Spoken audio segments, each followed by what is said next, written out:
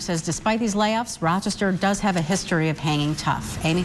Maureen, a marketing professor at the University of Rochester's Simon School of Business, as well as an accounting professor at RIT's Saunders College of Business, say one thing is for sure of this community: it is resilient, it will rebound, and it is ready to reinvent.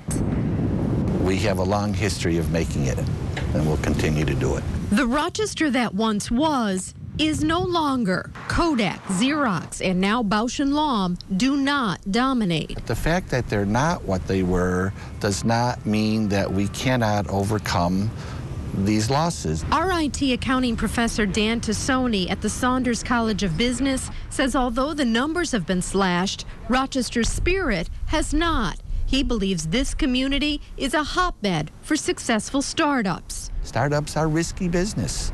Most of them fail.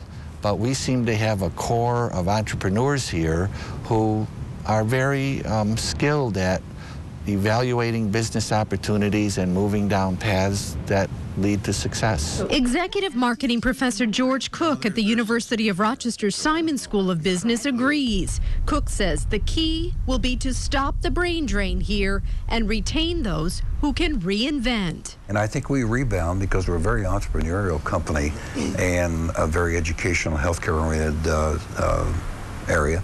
And I think we'll rebound okay, but you can't say that when you cut employees and really reduce the workforce in a company, in a community like this, which is not a huge metropolitan community, that it's not going to have an impact. Both professors believe we will feel the pinch. Top executives, finance, and HR personnel will be among those cut.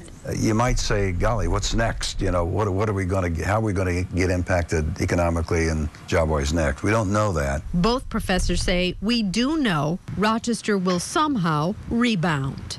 And Professors Tessoni and Cook say what happened here in Rochester today is a sign of the times. Nationwide, we are becoming a country of strong, small and medium-sized businesses.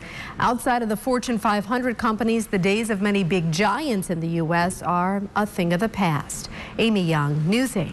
Rochester